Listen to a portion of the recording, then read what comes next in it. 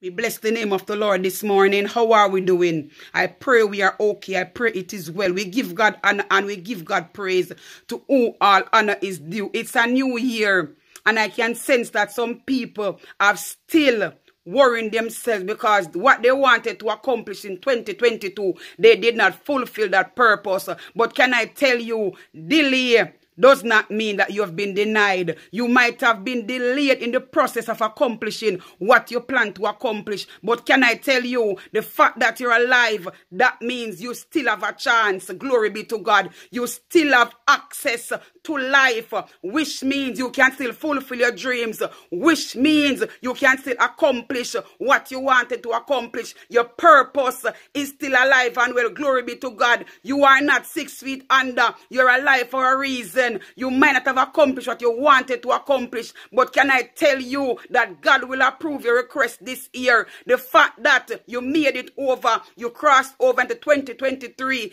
is enough to let you realize to keep pushing, keep pursuing your dreams. Whatever you have asked God about, God will approve your request. This God will stamp your documents. Glory be to God. The job that you so desperately need, you wanted to go back to school. You have been praying to God for financial breakthrough. You have been praying to God for deliverance. You have been praying to God for healing. Glory be to God. But because 2022 completed and you did not get what you prayed for, you felt like it's all is lost.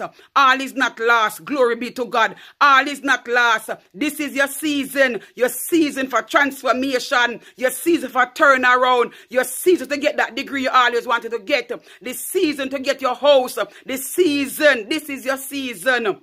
Glory be to God. Speak into being. This is your season. Get up, man. Rise up. Pick up yourself from where the devil wanted you to stay stagnant.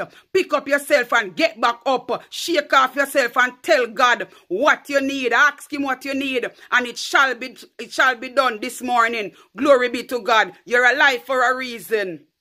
Yes, you're alive for a reason. It's not by chance you're hearing this message. It's because God wanted you to know that the purpose inside of you is not dead. Delay does not mean denial. Can I say that again? Can I say that again? Delay does not mean denial. You're alive for a reason, and your purpose must be fulfilled in the name of Jesus Christ of Nazareth. So this morning, shake up yourself, man. Pray, man. Continue pray and know that God kept you for a reason. It is well in the name of Jesus. Glory be to God.